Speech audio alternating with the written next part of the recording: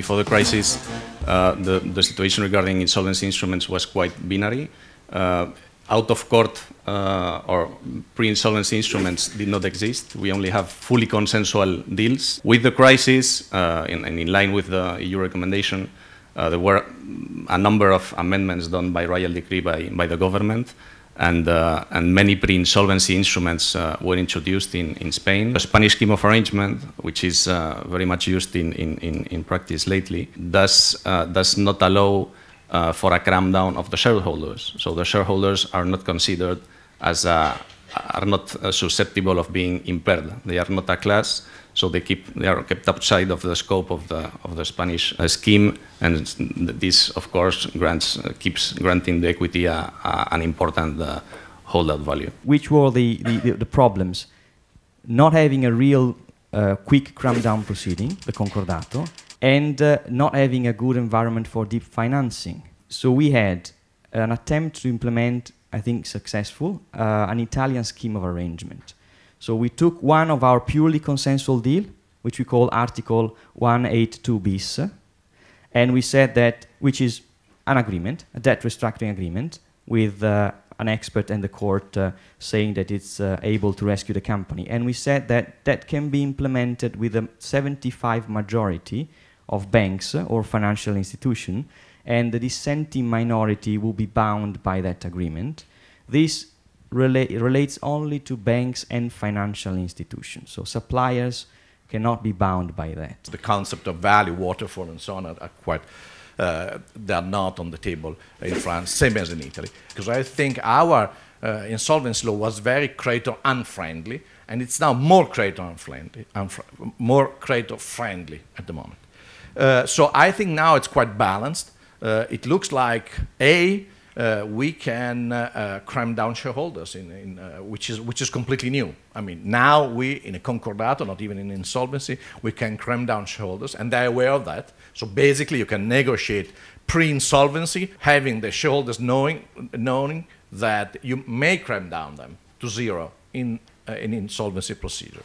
The second thing is that the fact that in a pre-insolvency package you can cram down the financial lenders is something that I don't think will be used, but it's a threat, and so the negotiation will be shorter just because the small lenders know that if they don't agree, at a certain point you cram them down with 70% of the agreement. The problem in Spain right now with formal insolvency proceedings and also with the scheme is that you need the equity to get a reorganization plan finally approved. This means that the court cannot dilute the equity without the shareholders meeting, and that even if a creditor-led plan is approved by the creditors meeting, the equity can veto that plan and bring the company into liquidation. It's a bit useless to have a scheme type insolvency instrument where you can cram down, let's say, minority creditors if a whole class as the equity can remain unimpaired, can hold out with relation to the reorganization plan. I think what explains the southern countries being debtor-friendly in general is that the laws confused what was the protection of the business and of the workers with the protection to the company as a shell. And that was the confusion. This is, being is something that is no longer there. I mean, the laws are being adapted so as to protect business, but either winding up companies, either cramming down the equity and give access to the, to creditors to the new equity. And so I think everything is progressing in the right direction. But I do really think that in jurisdictions as Spain and probably all over Europe, especially with no valuation guidance and certainty, the shareholder cram down is now in the front and center of the stage. So I think that the shareholder cram down is a matter that has to be tackled from the European perspective. It's difficult for me to see a French judge doing an equity cram down of a Spanish corporation with Spanish corporate rules. So, and this can only be tackled from a European perspective. Yes, we still have a deep financing which is not super senior. So the judge cannot say that you as deep financing lender will be super senior to a secure lender. However, it's now easier because in the past you needed an expert to say that the deep financing was actually improving the recovery of the unsecured creditors, which is no longer the case. It's sufficient that it's urgent, needed for the business, and there's no other alternative means.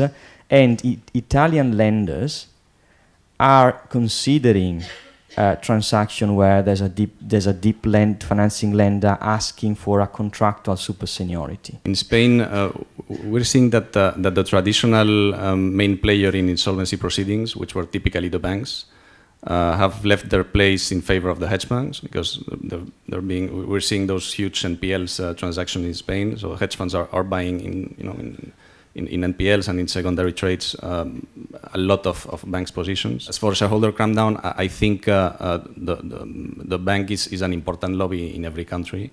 Local banks might not love the shareholder crampdown because banks are generally relationship banks and they usually also lend at the top part of the structure. So they give loans not only to the companies but also to shareholders. They have pledges. So they might see at first bounce that shareholder crampdown is something that makes them lose leverage as a point and gives it to the hedge funds. But I think if you take into account that banks are generally right now in this moment, at least in Spain, not recovering themselves but selling their claims in secondary markets, the banks should realize that if you incorporate that feature of debt convertibility into equity through shareholder crampdown, local banks will be able to sell their claims at a much higher value than what they are able to do right now.